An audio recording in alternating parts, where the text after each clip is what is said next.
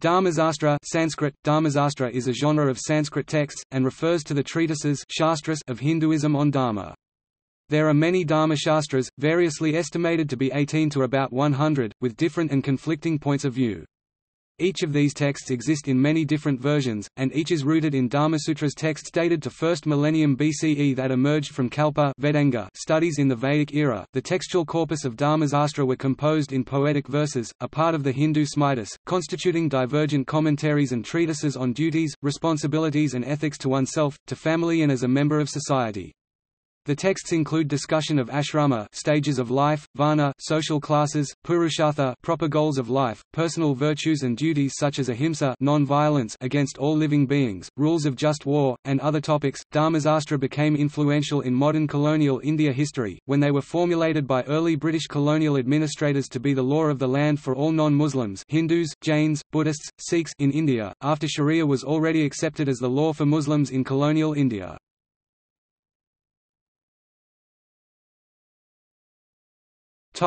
History. The Dharmaśāstras are based on ancient Dharmasutras texts, which themselves emerged from the literary tradition of the Vedas Rig, Yajur, Sama, and Atharva composed in 2nd millennium BCE to the early centuries of the 1st millennium BCE. These Vedic branches split into various other schools shakas possibly for a variety of reasons such as geography, specialization and disputes. Each Veda is further divided into two categories, namely the Samhita, which is a collection of mantra verses, and the Brahmanas, which are prose texts that explain the meaning of the Samhita verses. The Brahmana layer expanded, and some of the newer esoteric speculative layers of text were called Aranyakas, while the mystical and philosophical sections came to be called the Upanishads. The Vedic basis of Dharma literature is found in the Brahmana layer of the Vedas. Towards the end of the Vedic period, after the middle of the 1st millennium BCE, the language of the Vedic texts composed centuries earlier grew too archaic to the people of that time. This led to the formation of Vedic supplements called the Vedangas, which literally means limbs of the Veda. The Vedangas were ancillary sciences that focused on understanding and interpreting the Vedas composed many centuries earlier, and included shiksha phonetics, syllable, chandas poetic meter, vyakarana grammar, linguistics, nirukta etymology, glossary, jyotisha timekeeping, astronomy, and kalpa ritual or proper procedures. The Kalpa Vedanga studies gave rise to the Dharmasutras, which later expanded into Dharmaśāstras.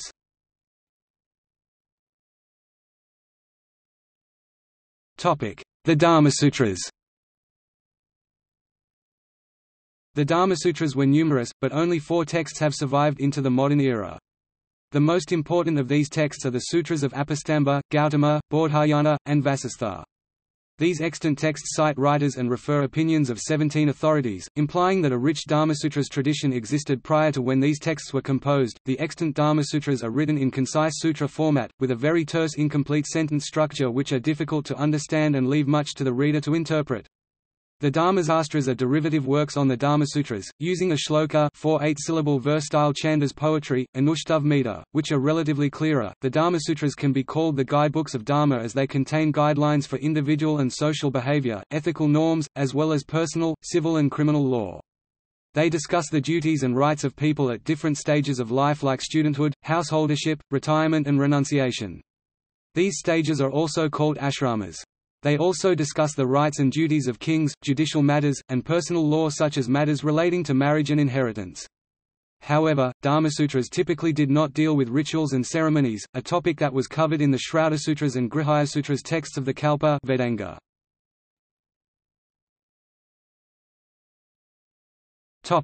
Style of composition.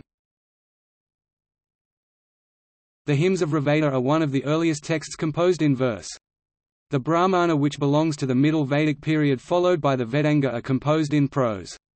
The basic texts are composed in an aphoristic style known as the sutra, which literally means thread on which each aphorism is strung like a pearl. The Dharmasutras are composed in sutra style and were part of a larger compilation of texts, called the Kalpasutras, which give an aphoristic description of the rituals, ceremonies and proper procedures. The Kalpasutras contain 3 sections, namely the Shraudasutras, which deal with Vedic ceremonies, Grihayasutras, which deal with rites of passage rituals and domestic matters, and Dharmasutras, which deal with proper procedures in one's life. The Dharmasutras of Apastamba and Bodhayana form a part of larger Kalpasutra texts, all of which has survived into the modern era. The sutra tradition ended around the beginning of the Common Era and was followed by the poetic octosyllable verse style called the sloka. The verse style was used to compose the Dharmaśāstras such as the Manusmriti, the Hindu epics, and the Puranas. The age of Smritis that ended around the second half of the first millennium CE was followed by that of commentaries around the 9th century called Nibandha. This legal tradition consisted of commentaries on earlier Dharmasutras and Smritis.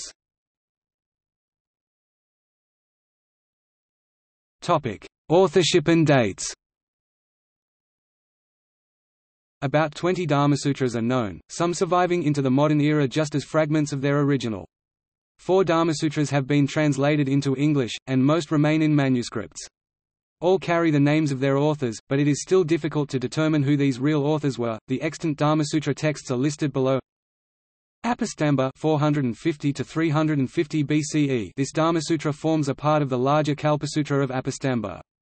It contains 1364 sutras. Gautama 600 to 200 BCE. Although this Dharmasutra comes down as an independent treatise, it may have once formed a part of the Kalpasutra, linked to the Samaveda. It is likely the oldest extant Dharma text, and originated in what is modern Maharashtra, Gujarat. It contains 973 sutras. Bodhayana 500 to 200 BCE. This Dharmasutra, like that of Apastamba, also forms a part of the larger Kalpasutra. It contains 1236 sutras. Vyavahāra 300 to 100 BCE. This Dharmasutra forms an independent treatise, and other parts of the Kalpasutra, that is Shrauta and Griya sutras, are missing. It contains 1038 sutras. The Dharmasutra of Apastamba and Bodhayana form a part of the Kalpasutra, but it is not easy to establish whether they were historical authors of these texts or whether these texts were composed within certain institutions attributed to their names.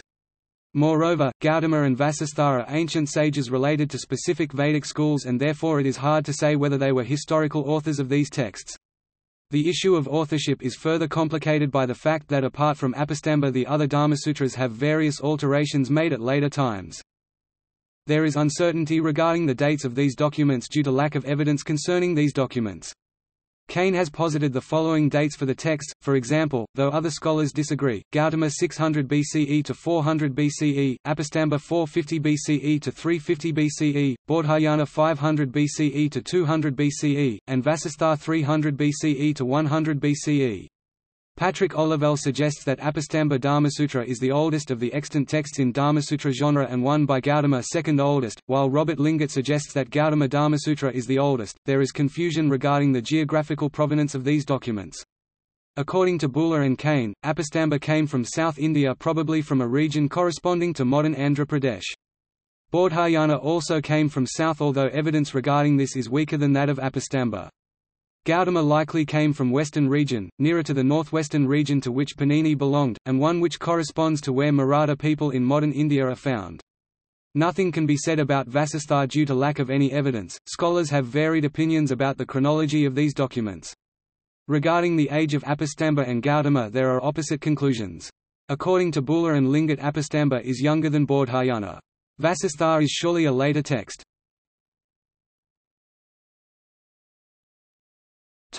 Literary structure.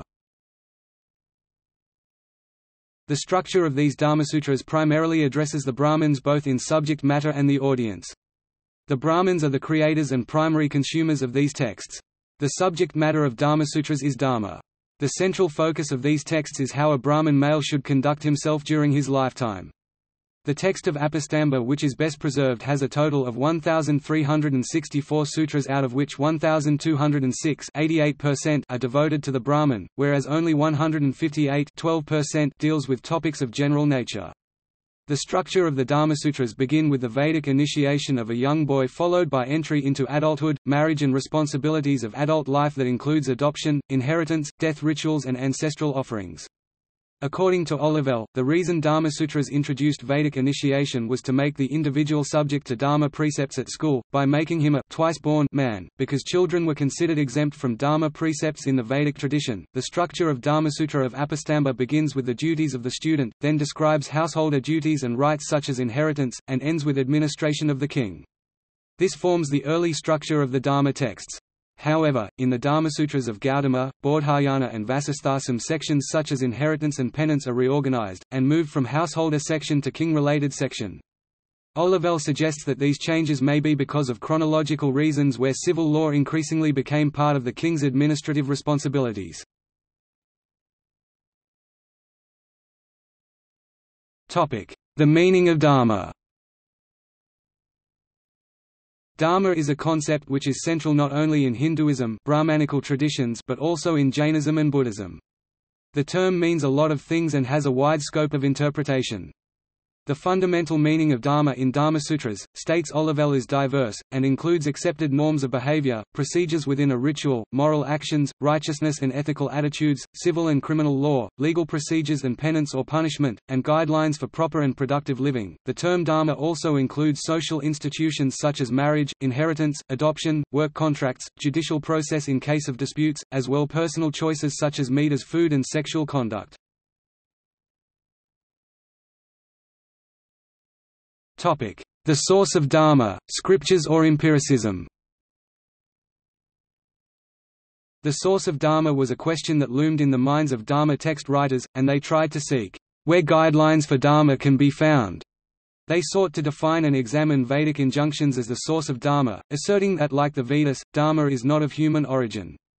This worked for rituals-related rules, but in all other matters this created numerous interpretations and different derivations. This led to documents with various working definitions, such as dharma of different regions, dashadharma, of social groups, jatidharma, of different families, kaladharma. The authors of Dharmasutras and Dharmaśāstra admit that these dharmas are not found in the Vedic texts, nor can the behavioral rules included therein be found in any of the Vedas. This led to the incongruity between the search for legal codes and Dharma rules in the theological versus the reality of epistemic origins of Dharma rules and guidelines. The Hindu scholar Apastamba, in a Dharmasutra named after him, 400 BCE, made an attempt to resolve this issue of incongruity. He placed the importance of the Veda scriptures second and that of Samyakarika or mutually agreed and accepted customs of practice first.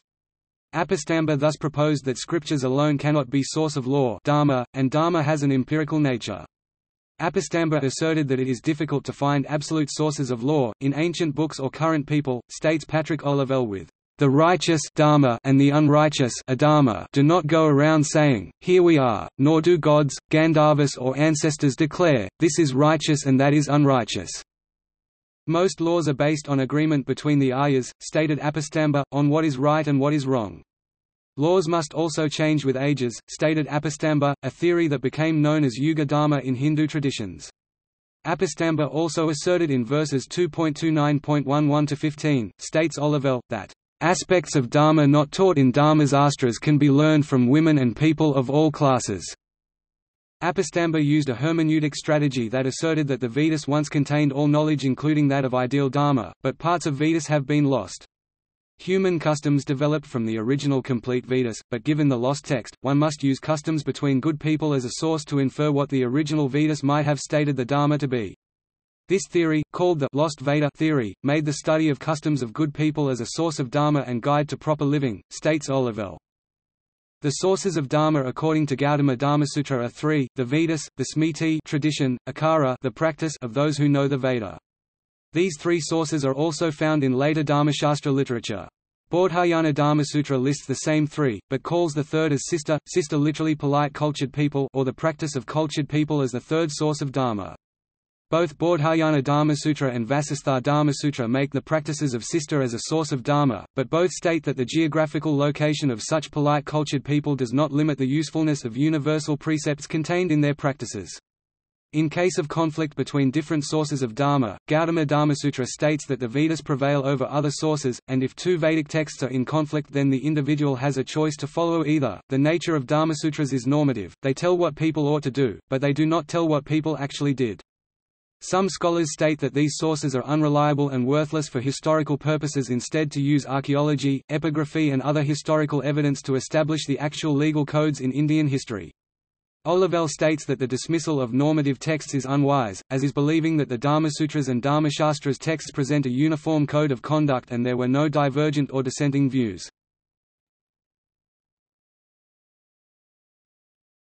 The Dharmaśāstras. Written after the Dharmasutras, these texts use a metered verse and are much more elaborate in their scope than Dharmasutras. The word Dharmaśāstras never appears in the Vedic texts, and the word sastra itself appears for the first time in Yaska's Nirukta text. Katyayana's commentary on Panini's work 3rd century BCE, has the oldest known single mention of the word Dharmaśāstras. The extant Dharmaśāstras texts are listed below. The Manusmriti 2nd to 3rd century CE is the most studied and earliest metrical work of the Dharmasāstra textual tradition of Hinduism. The medieval-era Buddhistic law of Myanmar and Thailand are also ascribed to Manu, and the text influenced past Hindu kingdoms in Cambodia and Indonesia. The Yajnavalkya Smriti 4th to 5th century CE has been called the best composed and most homogeneous text of the Dharmasāstra tradition, with its superior vocabulary and level of sophistication. It may have been more influential than Manusmriti as a legal theory text. The Naradajamurti 5th to 6th century CE has been called the juridical text par excellence, and represents the only Dharmasāstra text which deals solely with juridical matters and ignoring those of righteous conduct and penance. The Visnusmurti 7th century CE is one of the latest books of the Dharmasāstra tradition in Hinduism and also the only one which does not deal directly with the means of knowing Dharma, focusing instead on the Bhakti tradition. In addition, numerous other Dharmaśāstras are known, partially or indirectly, with very different ideas, customs and conflicting versions.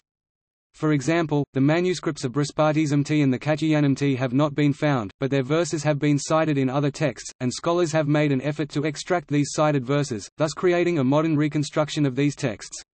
Scholars such as Joly and Iyengar have gathered some 2,400 verses of the lost Brihaspatisamti text in this manner. Brihaspati Smriti was likely a larger and more comprehensive text than Manusmriti, yet both Brihaspati Smriti and Katyayana Smriti seem to have been predominantly devoted to judicial process and jurisprudence. The writers of Dharmaśāstras acknowledged their mutual differences, and developed a doctrine of consensus, reflecting regional customs and preferences. Of the four extant Dharmaśāstras, Manusmriti, Yajnavalkya and Naradamriti are the most important surviving texts. But, states Robert Lingott, numerous other Dharmaśāstras whose manuscripts are now missing, have enjoyed equal authority. Between the three, the Manusmriti became famous during the colonial British India era, yet modern scholarship states that other Dharmaśāstras such as the Yajnavalkya appear to have played a greater role in guiding the actual Dharma. Further, the Dharmaśāstras were open texts, and they underwent alterations and rewriting through their history.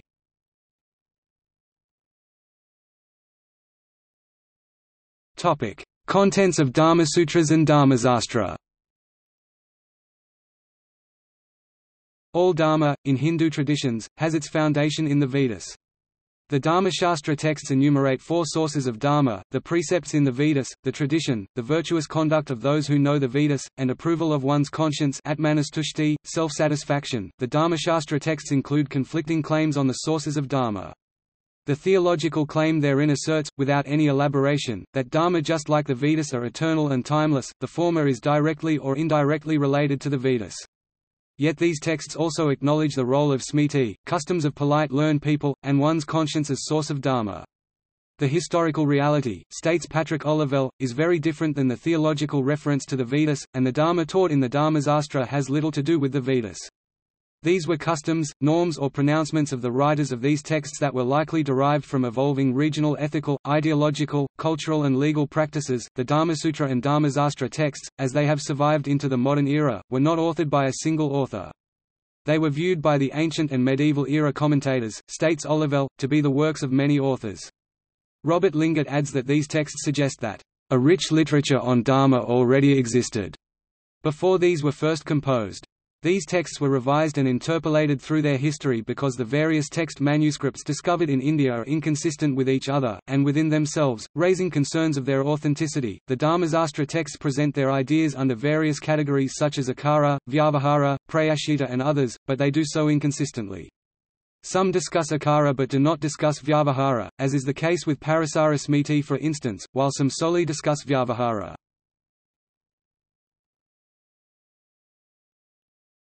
Ācāra. Ācāra literally means, good behavior, custom. It refers to the normative behavior and practices of a community, conventions and behaviors that enable a society and various individuals therein to function.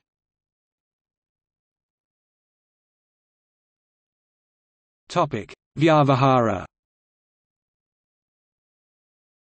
Vyavahāra literally means, "...judicial procedure, process, practice, conduct." The due process, honesty in testimony, considering various sides, was justified by Dharmaśāstra authors as a form of Vedic sacrifice. Failure of the due process was declared to be a sin. The Vyavahāra sections of Dharma texts included chapters on duties of a king, court system, judges and witnesses, judicial process, crimes and penance or punishment. However, the discussions and procedures in different Dharmasutra and Dharmaśāstra texts diverge significantly. Some Dharmasāstra texts, such as that attributed to Prāyaścitta, are almost entirely Vyavahāra-related texts. These were probably composed in the Common Era, around or after 5th century of 1st millennium.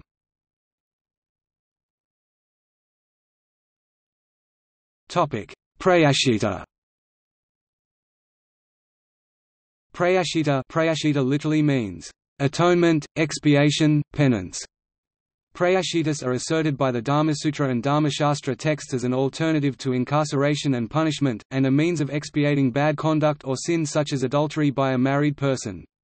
Thus, in the Apastamba text, a willing sexual act between a male and female is subject to penance, while rape is covered by harsher judicial punishments, with a few texts such as Manusmriti suggesting public punishments in extreme cases. Those texts that discuss Prāyaṣitta, states Robert Lingott, debate the intent and thought behind the improper act, and consider penance appropriate when the effect had to be balanced, but cause was unclear. The roots of this theory are found in the Brahmana layer of text in the Samaveda.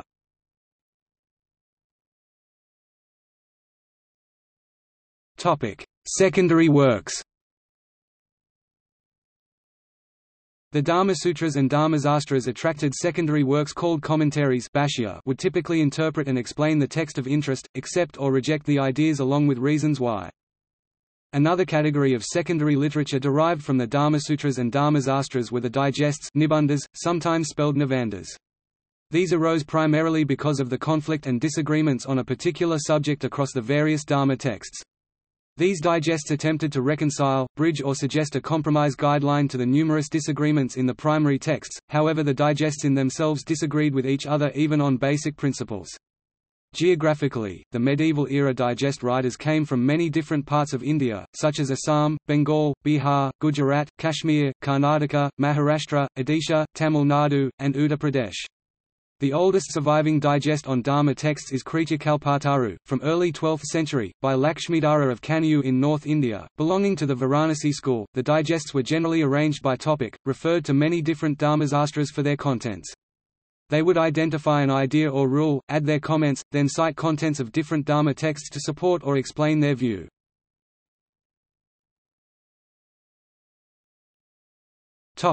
Women jurists. A few notable historic digests on Dharmaśāstras were written by women. These include Lakshmidevi's Vivadachandra and Mahadevi Dramati's Dhanavakyavali. Lakshmidevi, State West and Bula, gives a latitudinarian views and widest interpretation to Yajnavalkya Smriti, but her views were not widely adopted by male legal scholars of her time. The scholarly works of Lakshmidevi were also published with the pen name Balambata, and are now considered classics in legal theories on inheritance and property rights, particularly for women.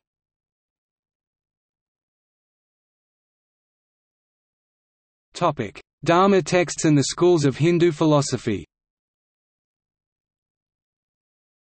The Mimamsa school of Hindu philosophy developed textual hermeneutics, theories on language and interpretation of Dharma, ideas which contributed to the Dharmasutras and Dharmaśāstras. The Vedanga fields of grammar and linguistics, Vyakarana and Nirukta, were the other significant contributors to the Dharma text genre. Mimamsa literally means the desire to think, states Donald Davis, and in colloquial historical context, how to think, interpret things, and the meaning of texts. In the early portions of the Vedas, the focus was largely on the rituals, in the later portions, largely on philosophical speculations and the spiritual liberation moksha of the individual. The Dharma texts, over time and each in its own way, attempted to present their theories on rules and duties of individuals from the perspective of a society, using the insights of hermeneutics and on language developed by Mimamsa and Vedanga. The Nyaya school of Hindu philosophy, and its insights into the theories on logic and reason, contributed to the development of and disagreements between the Dharmasāstra texts, and the term Nyaya came to mean justice.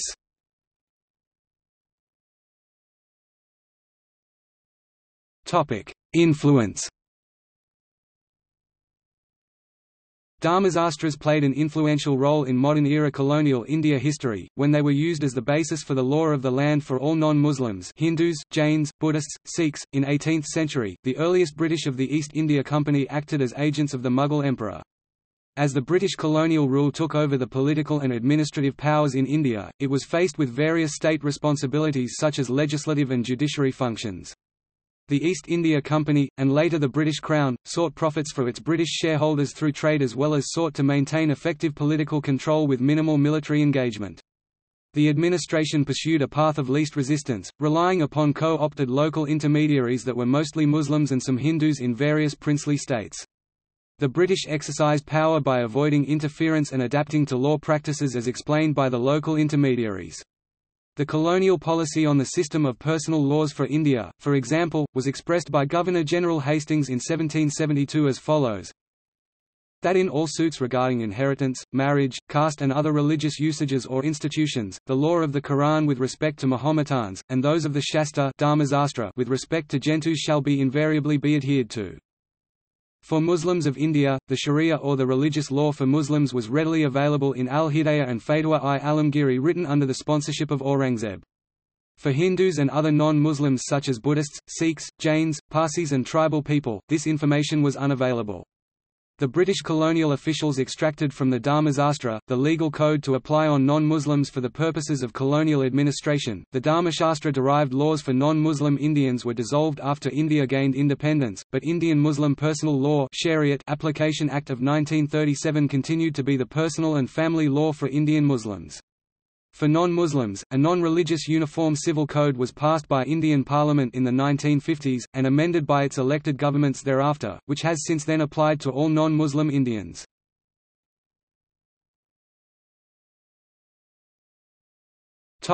Major English translations.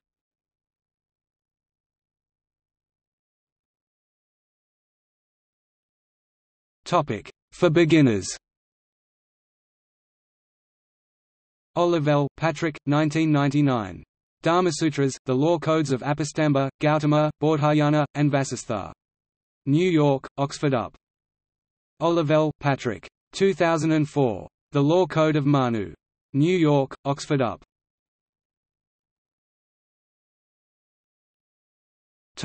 Other major translations. Kane, P.V. ed., and trans. 1933. Kathyayanamti on Vyavahāra Law and Procedure. Pune, Oriental Book Agency. Lariviere, Richard W. 2003. The Naradejmurti, 2nd Rev. ed. Delhi, Motilal Banarsidass. Rocha, Ludo, 1956. Vyavahāra Sintamani, a digest on Hindu legal procedure. Gent.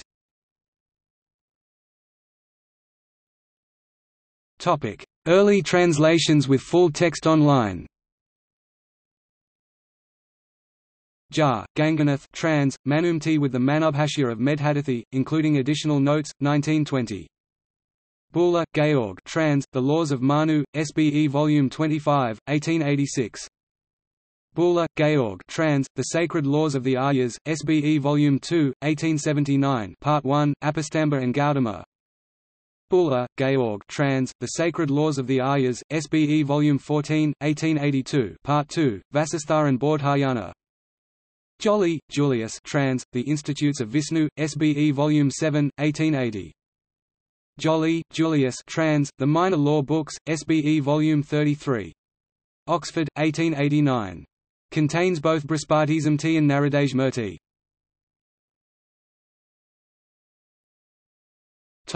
See also: Dhammasatha. Notes